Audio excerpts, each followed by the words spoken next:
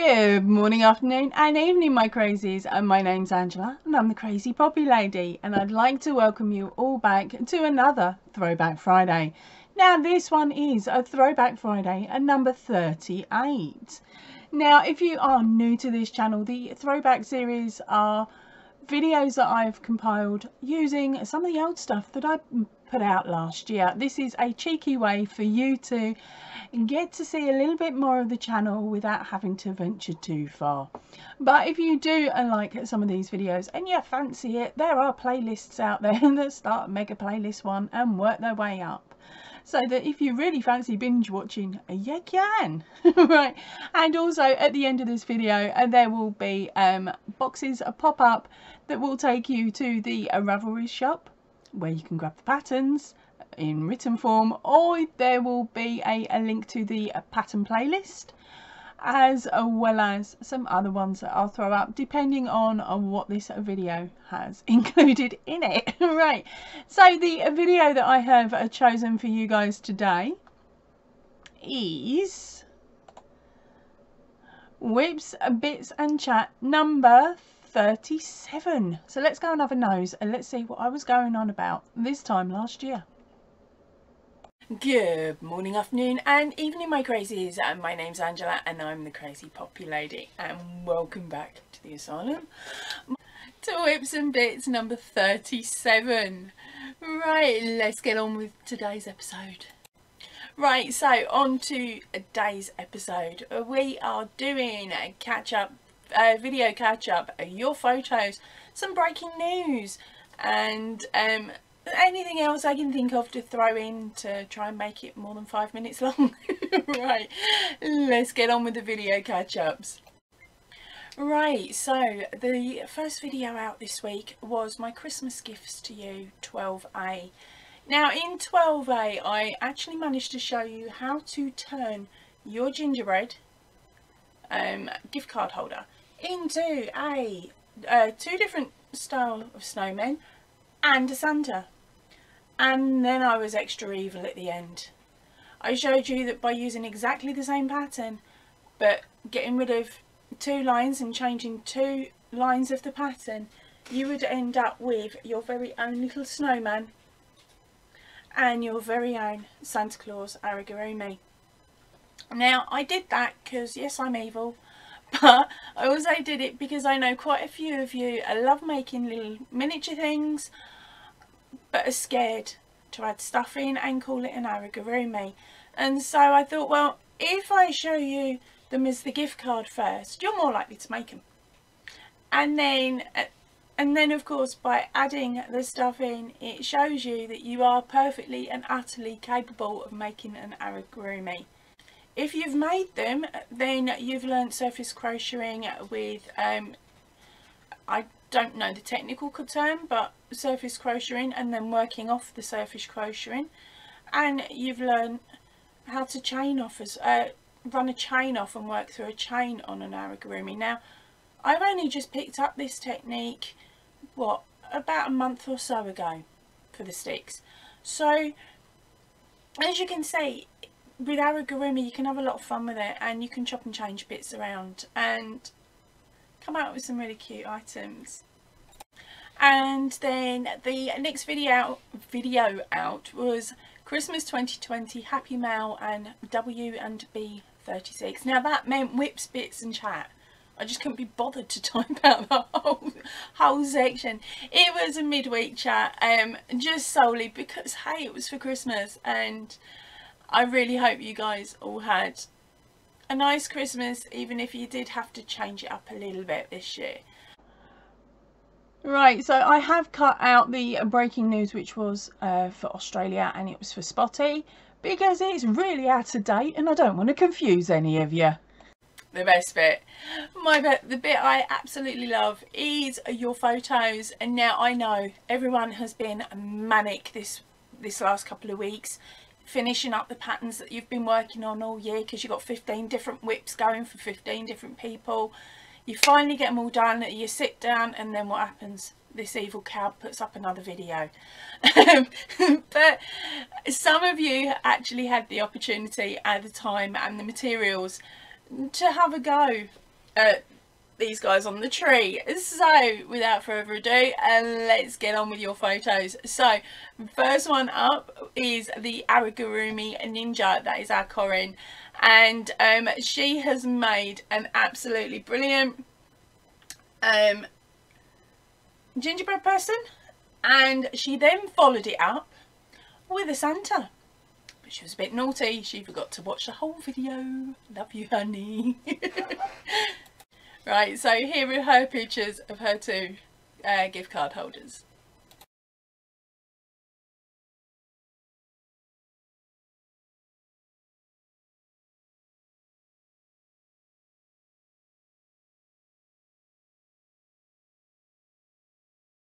And Corinne, even though you didn't watch the whole of the video, you went off and done your own thing, as the pair of us do.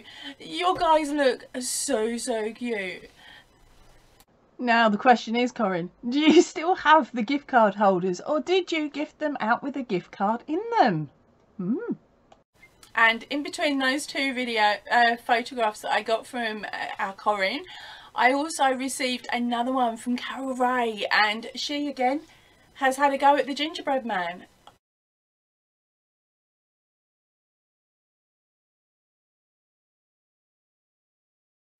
I think he's absolutely gorgeous. I'd love to see the type of buttons you used, whether you used the gumdrop buttons that I had in the pattern or whether you've added something else. They're looking like a gumdrop button, just sneakily, I can just sneakily see it under his arms. But you've done an absolutely beautiful job with it, darling. Super proud of you. So Carol, did you end up making any more of them? That's the question. If you did you get a photo? Do us a favour, babes. If you got a photo, send it over and then I can show everybody later on this week. What other ones are you created? Right, I have also been hunting around for other countries as well, but I tried to go on to a couple of sites for America and I've been blocked. My my web address for my home web address won't let me on because I'm out of the country. So I'm not sure why that is at the moment, but then I haven't really tried it previously. I normally sort of see if I can find stuff and information through other sources rather than going direct to the source, whereas this time I tried to go direct and it didn't want to play. So I'm sorry, America, I haven't managed to find you anything, but keep your ears to the ground and give me a shout if you do find anything, and then I can shout it out to everybody else. And the same for any other person in any other country. If you find a deal that you want to share, pop over to my Facebook page. The information and the link to that is in the description box below. If you pop over there, join the group, stick it up on the page, I will shout it out along with your name if you want me to. I don't have to shout your name out, I'll just tell, or I can just tell everybody I've heard this and I've been told this by a secret squirrel or a secret crazy, or some crazy wrote it on the wall for me. Whatever, I will find a way of saying it without your name if you don't want your names said. But I am really garbling on today, aren't I? A bit of verbal vomit going on. Right, on to the next thing. Now, when I very first started my channel, I can't remember who it was, but I saw somebody who was collecting all of the labels that they'd used on each project throughout the year, and they've put them to one side to count up how many miles or yards or whatever they've managed to crochet throughout the year. And I thought, oh wow, that's a really good idea, because at this point my husband's saying to me, why are you buying this yarn you don't use a lot? I don't think he realised how many projects I'd done to that point, let alone how many I've done this year. But he was like, really, you probably only use a couple of balls here and there. So I thought, do you know what, I'm going to collect my tags. Now, I will be honest, and not all of them are here, because if I don't use the full bolt of wool or yarn or cake or whatever it is, it gets recaked up and the label goes back on it, so I know exactly what the yarn is because my memory is shot. Alright, so anything under 5 grams and gets its label put back on, and it will get used at some point, and the label will be added into the box for next year.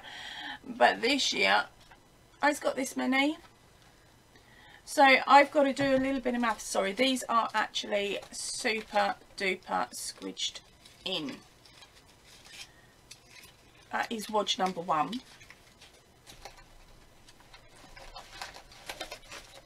Oh, they're falling out all over the shop. Yep, they're flying everywhere. There is some of them. So as I said, not all of them are in this small pile of yarn labels.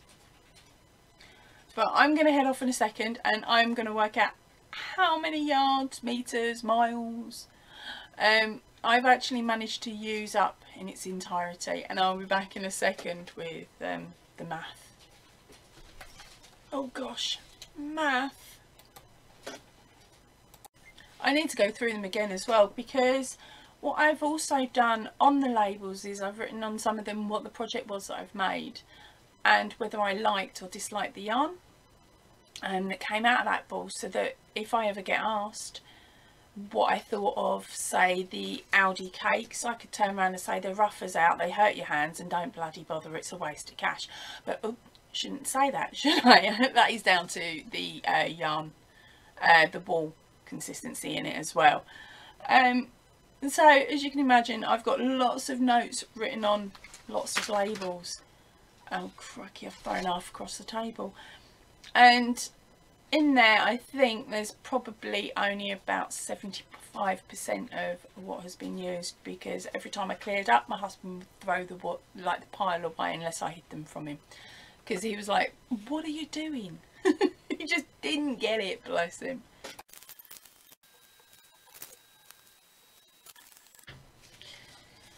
Whew, right, that's all the ones that I can write down written down. Still got those, they're like the ones off of magazines and things, that, and they don't put a yarn weight or any information on the labelling. So I've got about another 10 of these, but I only use those to make those little heart shaped key rings. And they went quite far actually. Right, now time to do the adding up. Help! Whoa, the maths is done, the numbers along. Right, so I'm going to put them down the bottom. Now, this isn't for all the labels. As I'm going through them, I'm thinking, where are all the love? Because of course, my larger blankets have been done with the Papaya Love DK yarn, and I've only got 2 labels, and there is no way that I only used 200 grams on those blankets, let alone the unicorn pillow and everything else. So yes, there are loads missing. You never know, I might find another pack of another box with more in, but they're going to get binned now, and I'm going to attempt to do it next year, but be a bit more careful about where the yarn bands end up, and hopefully less will end up in the bin and more will end up in the box I'm going to hide behind the computer and just chuck them over once they're done. I'm doing the label store thing again, where I'm holding it all, putting them all in a box, and I'm going to add it up for the end of the year again, so that we can see how far I've crocheted. I worked it out for the poppies. Whoa, that's a mega one once it's finished, but I will tell you about that in a separate video, of course. Right, so now on to the completed, my completed whips for this week. It's a bit strange because of course I had the midway through whips and bits, so I may end up doubling up on some of the items, but it has literally been the week. So for this week, of course, there was the Santa, the little amigurumi guy here. There was, oh, let's try and stand up, will you? There was also the snowman, the frog,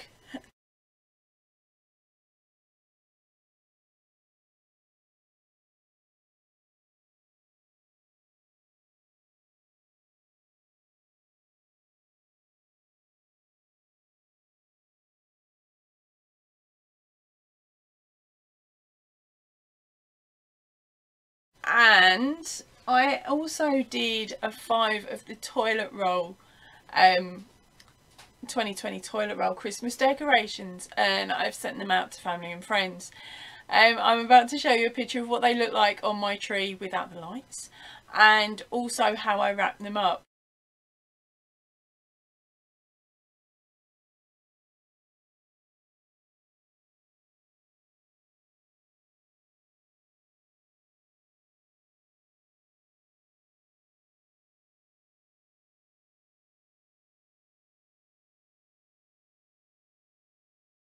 Now, I was in a very sarcastic mood, so of course I wrapped my little toilet roll guys up in tissue paper, then stuffed them into an empty toilet roll tube, and then created Christmas crackers.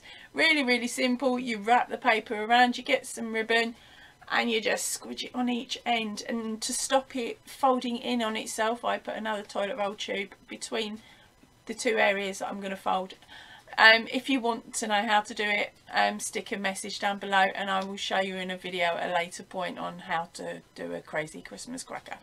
Yeah, and then of course there was the videos and everything that went along with these guys.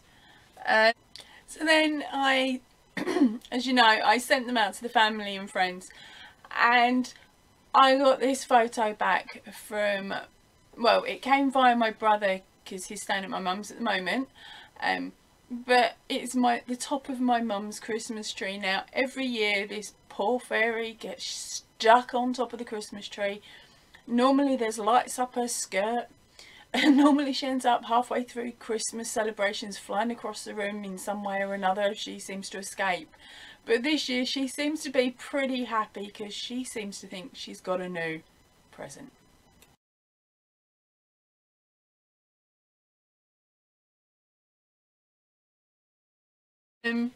Now I've also had a bit of a go at my jumper, but I need to just go and grab that. Right, so here is the jumper as it was. I didn't manage to get it finished for Christmas Day for me. Well, not our first Christmas Day. I might be able to get it out for our second or our third. Hopefully it'll be finished before it turns summer. Right, so what I've managed to do is, let's get it around the right way. I have done the majority of the work now on the front and the backs. Okay, so I've managed the shoulders. I attempted to do the sleeves as well, but so I was working on the sleeve, but I just couldn't get my head around the pattern changes for my size. Basically, I've written it down now in Angie speak, so hopefully Angie will understand it when I return back to the pattern to have a go at it later on, hopefully later on today. But I did sort of lose my crojo on it, so I did put it down to one side. Now I have completed, since you last saw it, my stitch marker is in the back and it is in this white section here, so I basically doubled the size of what you'd seen it last time I showed it to you. Right, I have also dug, because I lost my crojo on that, and I was like, no, I don't want to do it, I want to do something else, which I don't normally do. I like to finish a project before I start a new one.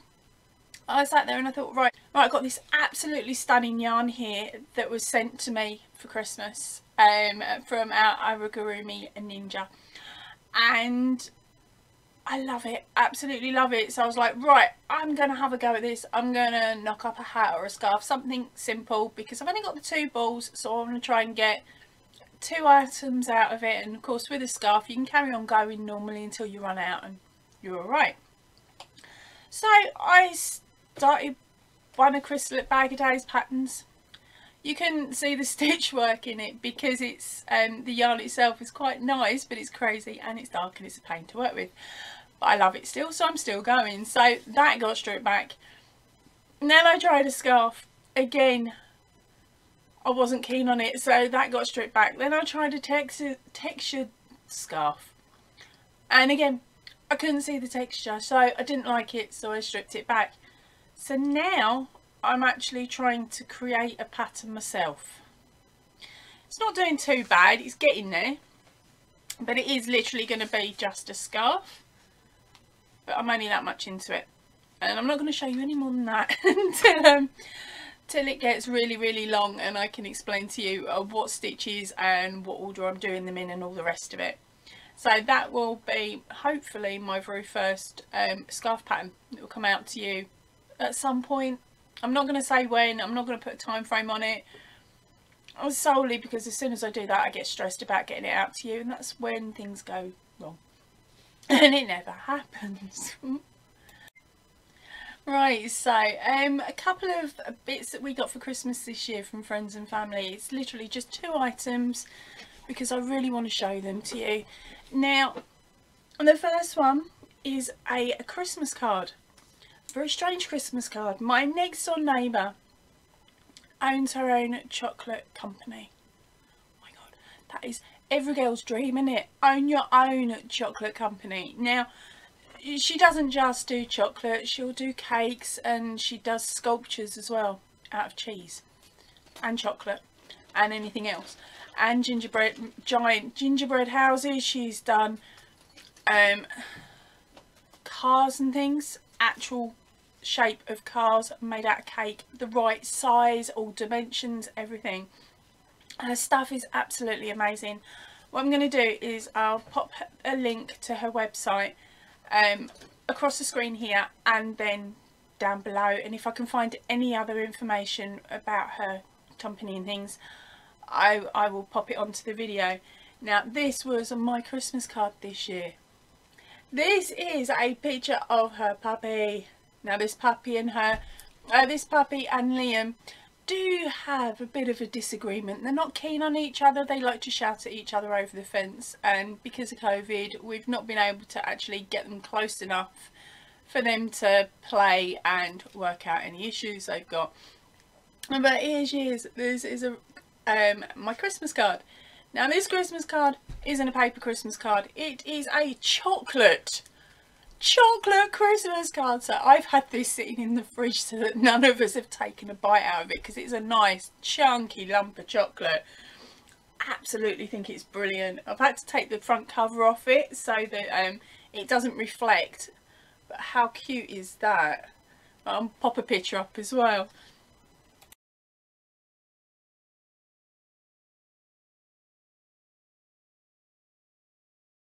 Now, she also does some really interesting Easter eggs.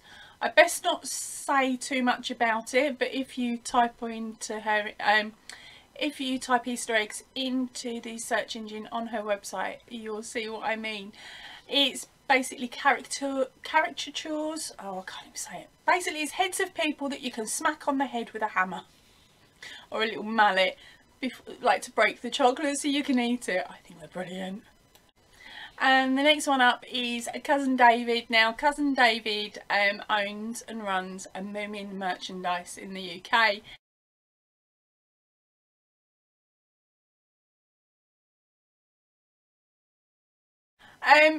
He's been absolutely brilliant. He's been working with Lily to design a set of coasters for our Christmas table this year. Now, of course, as you know, my daughter absolutely adores drawing, and she's used to doing a lot more shading and a lot more arty stuff. She's the one that made that red and white mask behind. I'm using my yarn so it stays in my yarn shop, in my yarn room. Right, so he asked her just for line drawings this year.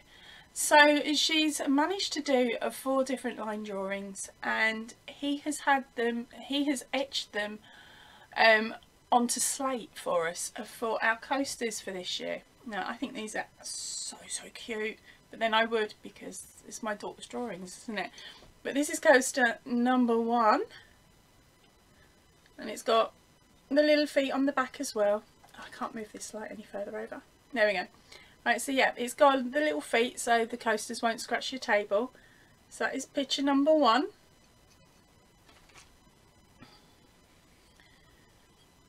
Picture number 2. These are basically caricatures, Lily's impression of Pip and of Liam. So That one's Pip. Here's Liam.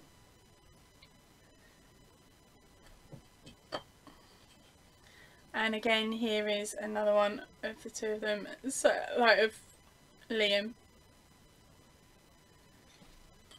So that's Moomin merchandise, and I will add a link down here, a link up there, and a link wherever else I can. He does some absolutely stunning items. He does quite a lot of band merchandise. So if you're if you've got family members or friends that are in a band and they're up and coming, it'd be really, really cool if you could help out this local company. And they're really, really small. It's one guy at the moment, and he does a lot for charity. He does a lot for local bands, and as you can see, he's also done that for my daughter. So the stuff he's got on there, the band merch, is absolutely gorgeous. He engraves onto hip flasks and lighters.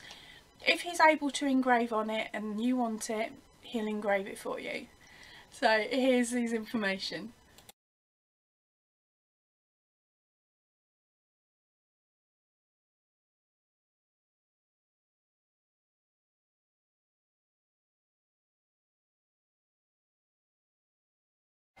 Right, so now it is time to draw the winner of a competition that I was running over on my Facebook group or page.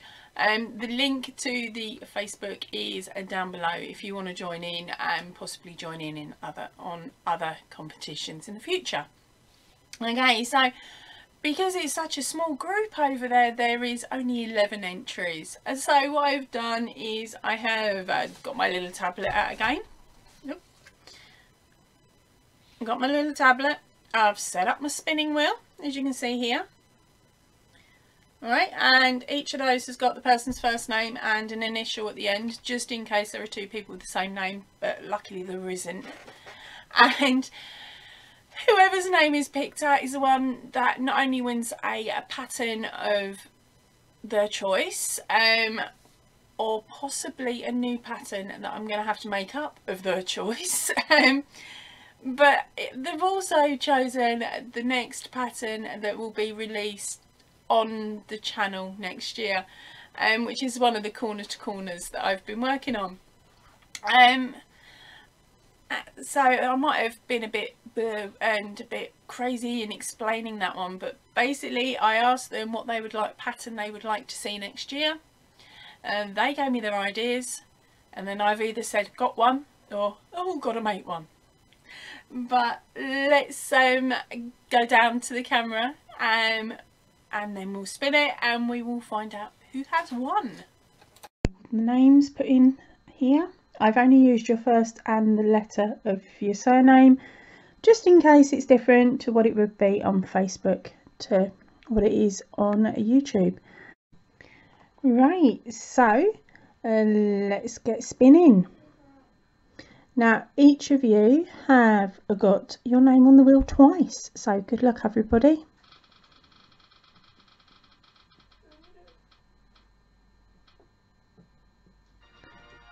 Right, so Deanne, let's see what your one is. Right, congratulations Deanne. Now I've pulled up my page, and Deanne would like me to do a moose. Okay, so I'm going to have to do a bit of a picture search on mooses because they're not really that common in the UK. I've got some ideas. I'm just going to have a read through our messages that we typed back to each other just so I can work it out. Right, so it'll be quite a cute one because it's going to be for a 3-month-old. And possibly something that he can grow into, so not too cute but cute enough. Right, so I best get my thinking hat on, my researching hat, and see what I can come up with. It might even be a case of tap on the kid and bribe her with, I don't know, more Christmas chocolate and trees. Yay, I've made it over to 30 minutes without having to repeat anything this time round. Right, I am going to head off now and get creative on that pattern. I wonder what I'm going to come out with. And I hope you all have an absolutely lovely day, and I will see you all really soon. So big hugs everybody, and if you can, stay in, definitely stay safe, and ta-ra for now. Oh, that jumper. Yeah, I finished that about 2 months ago. Finally had it done, and I have shown it to you in a whips and bits, but don't ask me which one because I really can't remember. Oh, the scarf pattern. Yeah, that got stripped back as well.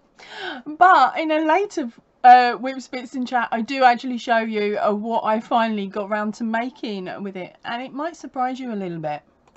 Oh, that Christmas card. I did end up eating it. I hid it from the family, and they knew nothing about it until it was gone. And then my husband went, "You had that card in the fridge. What was it?" I said, "Oh, I must have put it in by mistake. It was just a Christmas card. It's been tidied away into the bin now." Bin meaning my mouth. But of course, the lass is still making them, and she'll be making them this year. So if you grab that link off of the video from a little bit earlier on, I will also put it in the drop down box and down below. You can go and have a nose and see what else she is creating for this year, so that maybe you can grab yourself something super nice and super sweet for Christmas. Right, so yet again, this video has got away with me. I've had to knock off the second choice video, but don't worry, that'll be here next week. So I'm going to head off now, and I will see you all really soon. So if you can, please stay in, definitely stay safe, and ta-ra for now, everybody.